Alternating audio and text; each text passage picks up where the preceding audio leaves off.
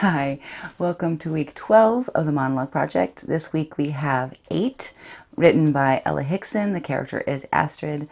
I love this piece. I absolutely love it.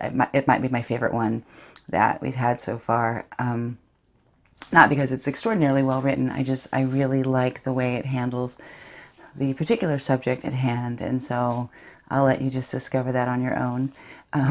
This week has presented some particular challenges in that I just overbooked myself. I came down with a little bit of a cold, flu, something, and I am rehearsing 2 shows at once, and we were filming the first episode of our 2nd season of our web series that we do, and so it was just too many things, and it is now 11:20 at night on Monday night, and this is my last chance to get it in on time. So we're getting it done now. So without further ado, this is 8, written by Ella Hickson's Astrid. Oh, and I meant to tell you, I have a boo-boo on my nose, and I don't know why. And I've been covering it for 2 weeks now, and I didn't want to cover it anymore, so you just have to deal with the funky on my nose. Sorry. Just a thing. 8, written by Ella Hickson, Astrid.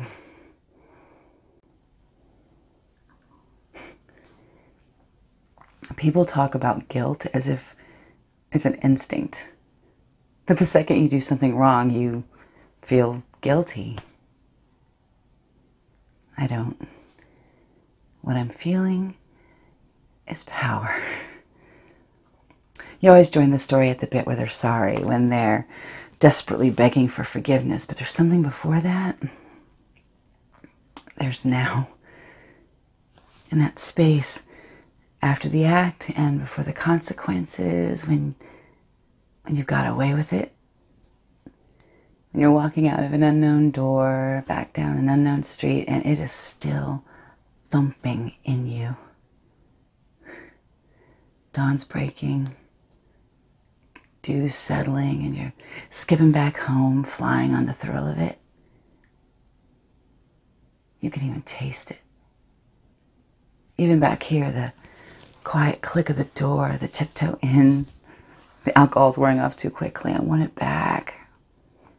Our bed and all the stuff that makes up life, our life, and I don't feel like a traitor.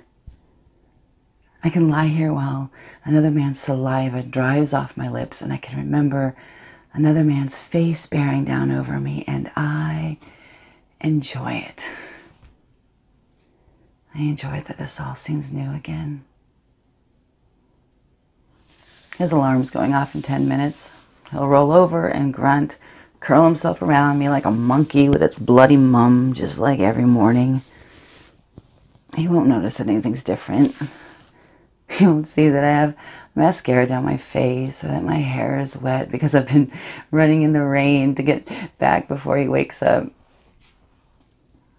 He won't notice that I haven't been here, that I'm drunk. No.